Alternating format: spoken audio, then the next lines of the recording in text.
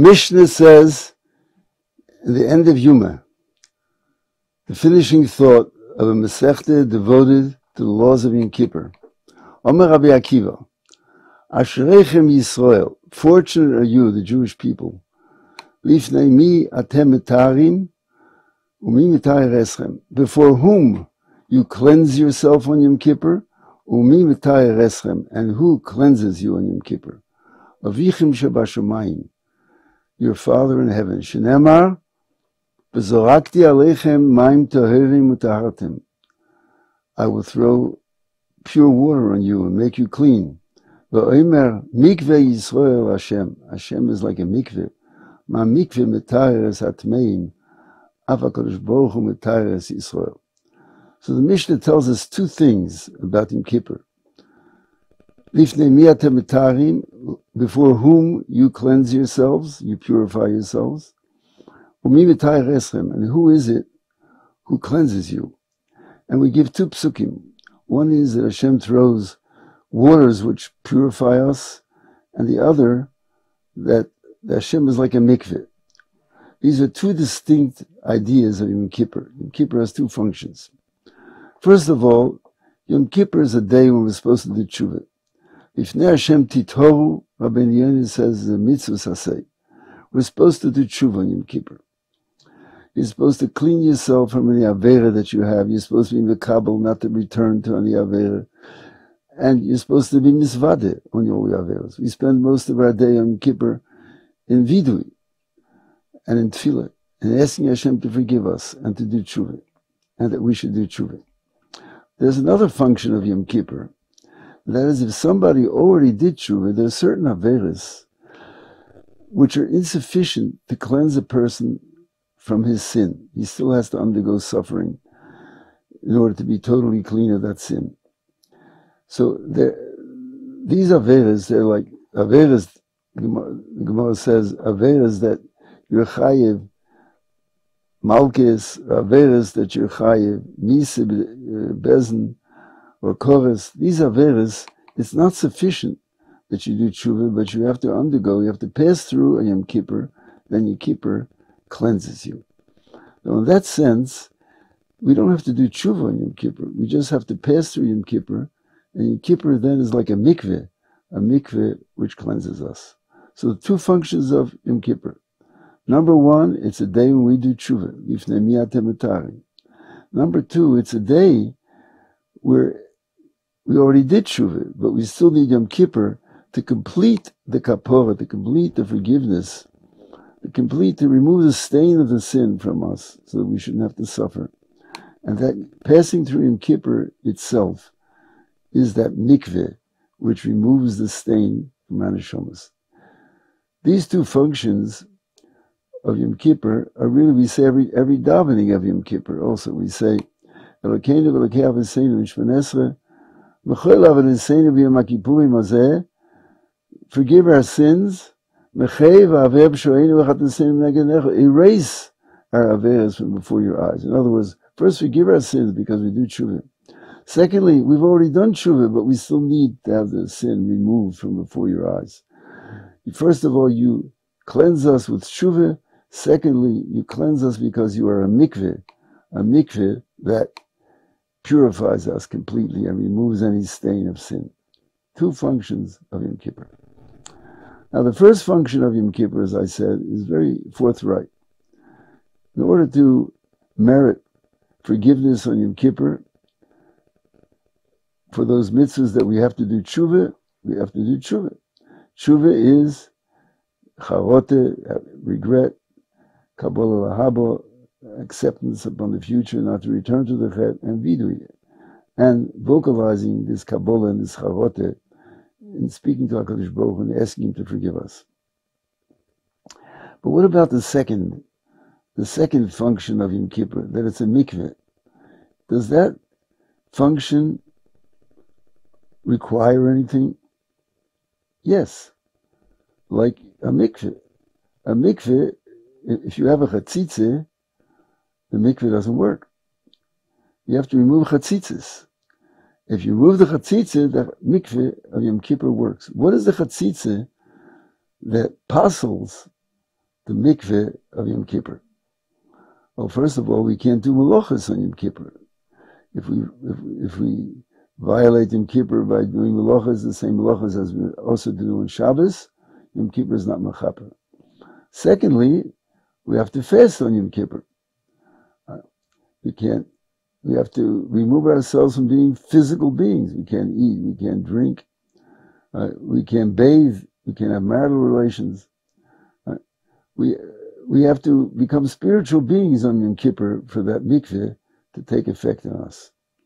But there is one more element of Yom Kippur that creates a chatzitze without which Yom Kippur cannot have its effect upon us. And that is expressed in the piyut that we say on Yom Kippur Day after the Avodah. We describe Yom Kippur in the following way: Yom she'ein bo achile ushtia, Yom she'ein bo sicha, Yom she'ein bo rechitza, Yom she'ein bo tashmish hamita. We talk about all the physical acts that we have to abstain from on Yom Kippur. That's a description of the day of Yom Kippur. There's one more description of the day of Yom Kippur. That is Yom she'ein bo kino v'tacharus, a day in which there is no jealousy and competition between people. This is a description of Yom Kippur.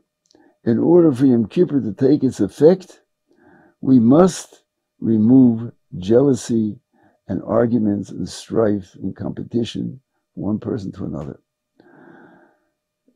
That is the final chatzitze, which prevents us from achieving the cleansing effect of the mikveh of Yom Kippur.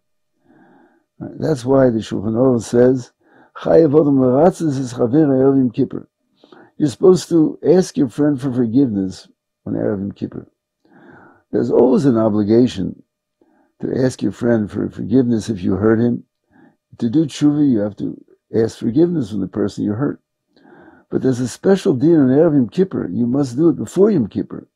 You can't just wait till after Yom Kippur. You can't just undertake to do it and do it after Yom Kippur. On Yom Kippur, you must do it. It says in the Shulchan Aruch before Yom Kippur. Why? Because without having peace between friends, with strife, argumentation, and jealousy between friends, the mikveh of Yom Kippur does not have its effect upon us. It's a chatzitze. And therefore, we have to have Yom she'ein bo kino v'tacharus. So that is the way to achieve the cleansing effect of Yom Kippur. Spiritual beings, without eating, without drinking, without anything physical, and without jealousy and argumentation between people. Why is that so? Why is that an important component of the mikveh of Yom Kippur? Because to attach yourself to the mikveh of Yom Kippur, you have to attach yourself to Hashem. You have to say, I want to become close to Hashem. And there's a conflict between coming close to Hashem and worrying about your honor and money and prestige, all these things which cause argument between people. Therefore, in order to achieve the closest to Hashem, which is the mikveh of Hashem on Yom Kippur, we have to let go of kino v'tacharus. We say in davening in the morning in Mizmor L'Seidah, Du ke Hashem hu Elokim, hu asonu, v'lo yanachnu amoy l'tzei marisoi. It says lo yanachnu, and loi is written with an aleph, but it's pronounced with a vav.